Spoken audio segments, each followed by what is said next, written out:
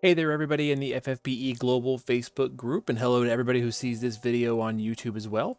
Welcome to this week's Ask an Old Mog video, where we go over questions and try and show answers in a visual way to try and help you learn more about the mechanics of the game and find a way that makes sense for you to play it and have some fun doing so along the way. This week, I don't have a particular question that was asked in the group that I wanted to talk about, but I did finally come up with a way, because of units that I've been able to pull with all the free stuff we've gotten this week, to demonstrate something that I've been wanting to talk about for a long time. Now, in a previous video that we talked about dealing damage and whether or not you want to have more killers or more attack, we talked a little bit about how modifiers are a big part of the damage formula, which you can find on the mechanics page. I'll pop up a link for that in just a moment. But we didn't really necessarily talk about what all those modifiers were.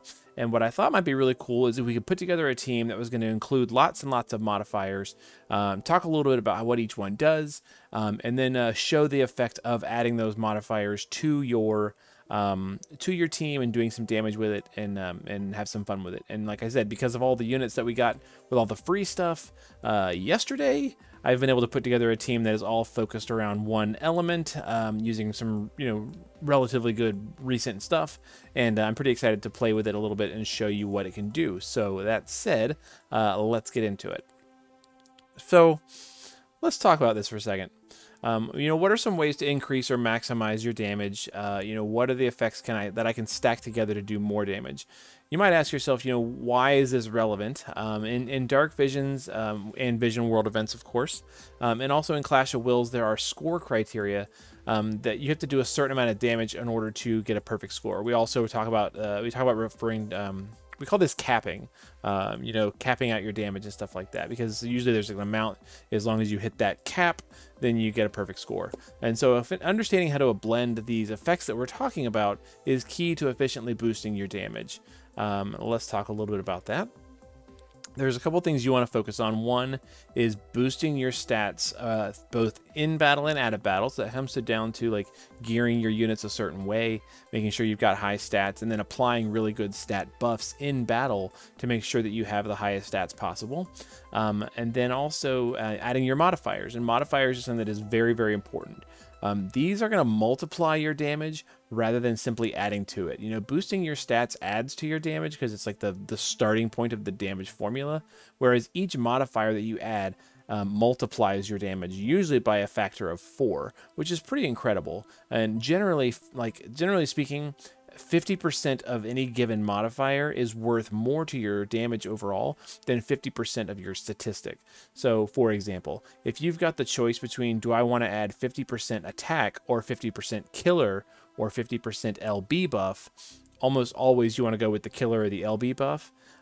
It depends on how you've got yourself geared and what your unit's good at, but almost always a modifier is going to be better because it multiplies rather than adds to your damage. We'll demonstrate that in just a moment. But you also want to use like your unit's imperils, amplifies, breaks, field effects. All of this stuff, again, count as modifiers that boost up your maximum damage, which is really, really cool. And so to demonstrate that, we're going to look at a team here.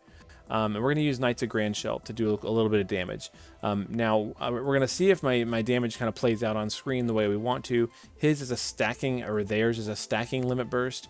And so, generally speaking, on my tests, I've been doing about 6.2 billion on the first cast and 9.9 on the second cast. We'll see if that plays out here. Here's the team we're taking, though, just to kind of demonstrate that. We're taking, no, not this team. Not that one, you goober. This team right here.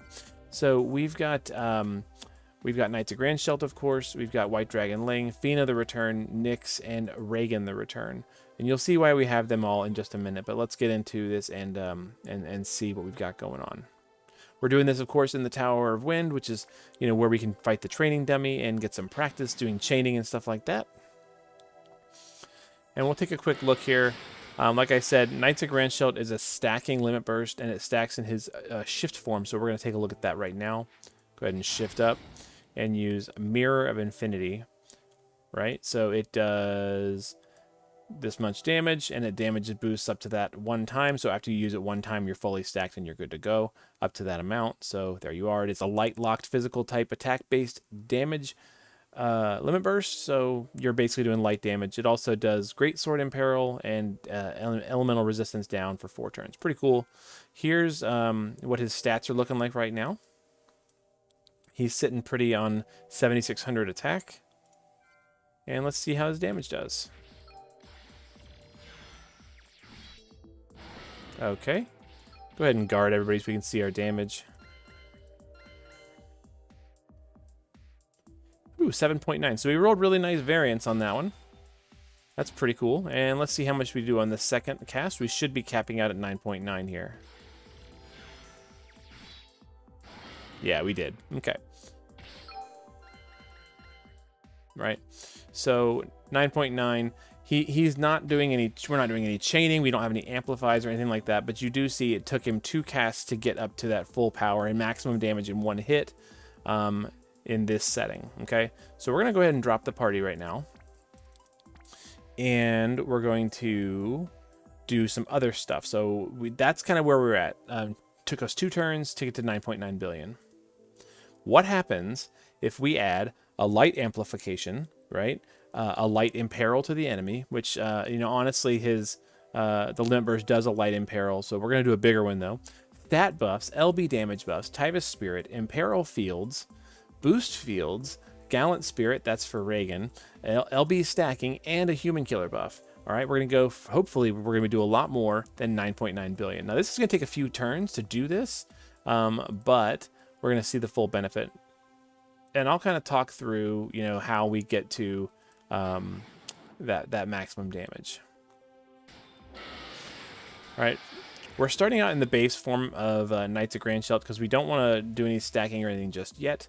But let's take a quick look here, and we're going to start by doing this. We've got to get to the SLBs to get the maximum amount. So the first thing we're going to do is I'm just going to do a light, adding light here. So we got Brilliant Veil. Okay. Nyx is just going to guard. We're only doing one thing with Nyx, and it's not coming till later. Reagan's going to guard.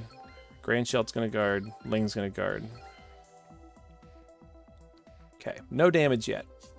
Let's see here. Honestly, I'm just going to guard everybody because I want to get their SLBs online. That's really what I'm getting to. So this is going to take us just a second, but the SLBs are where it's really at.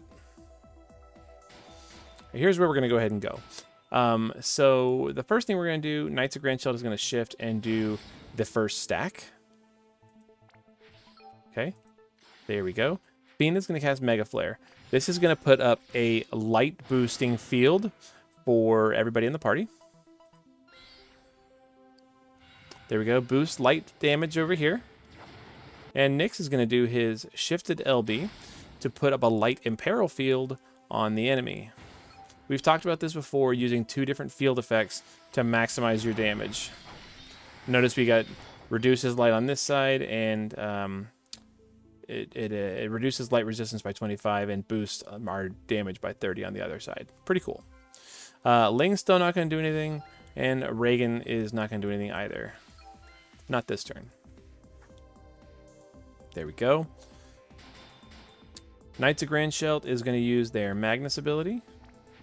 Pretty cool. Thank you. Fina's going to go ahead and reapply Brilliant Veil this turn, just to make sure that we've got the light imbue. Nyx is just going to guard. Nyx is basically done. Reagan's going to guard. Well, do we have anything useful? Yeah, we'll go ahead and use his personal amp. You know, we'll go ahead and, well, we can do all that next turn. We'll do that next turn.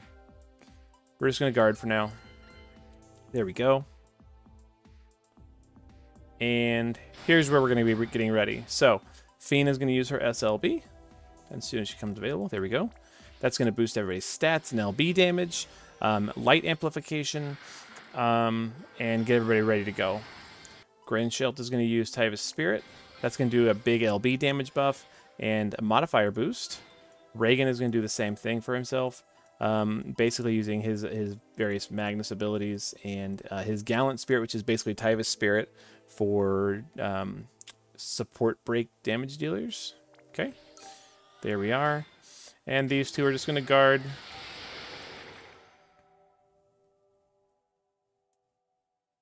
And here we are. We are ready to go. So Reagan is going to do his Super Limit Burst, which is a triple bolting strike chaining with some damage, and does big light imperil. Fina is going to triple cast some bolting strike chaining that is imbued with light. Grandshilt's going to hit the final cap of his chain. And Ling is going to add us now. Finally, we're at to it. We're going to get some human killer buff here. Here we go. Human killer. Assassin stance. There we go. Looks like we've lost the light imperil field. So I'm going to go ahead and put that back up as well. Yeah, we need that light imperil field. There we go. So we did 9.9 billion last time. Let's see how we do with full chaining and all that other stuff we talked about adding. And here goes.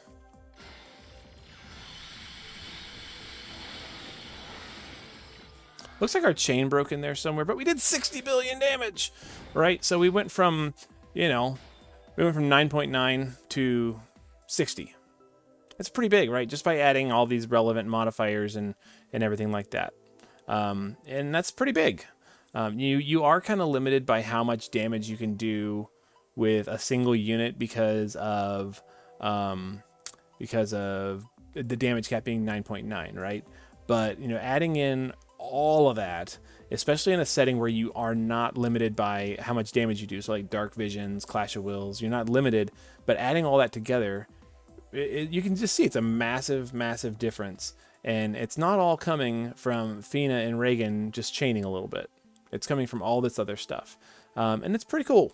Pretty cool. So you obviously can do a lot more damage by doing these modifiers. So be on the lookout for all those. Amplifies, imperils, stat buffs, LB damage buffs, modifier boosts, so Tyvus Spirit, Gallant Spirit, things like that.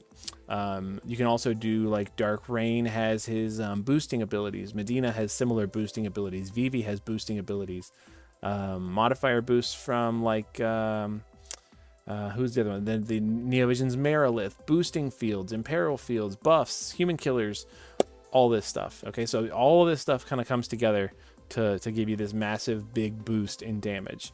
And going from 9.9 to 60 billion, pretty solid, pretty solid. I'm gonna go ahead and drop the party right now though.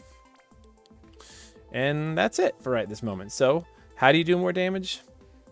That's kind of how you do more damage. So you always want to be on the lookout for things like that. Support units, even if they're not good support units, you know, they can still help you do a lot. And sometimes it takes, you know, putting all these units together to kind of piece together that big burst of damage. And doing so can sometimes make a really big difference in your clear. That's what I got for right now. So if that's helpful to you, I want to know about it. You know, drop a comment below. Let me know both on Facebook or on YouTube. You know, did this make sense to you? Did it not make sense to you? Did I go too fast? Do I need to go back and do this again? Is there more you wish you could see? What units do you like to put together? Is there another combination that I could have thrown together that would have made better sense? You know, I'm open to suggestions. But for now, that's what I got, and we'll hopefully be looking forward to seeing you guys in some upcoming videos and getting some Clash of Wills stuff done this weekend. Hopefully, maybe if I can get myself together. I've just been super busy with all the cool stuff we had going on this week. But that said, be good to each other, take care, and we'll see you in the game and in the next video. Later.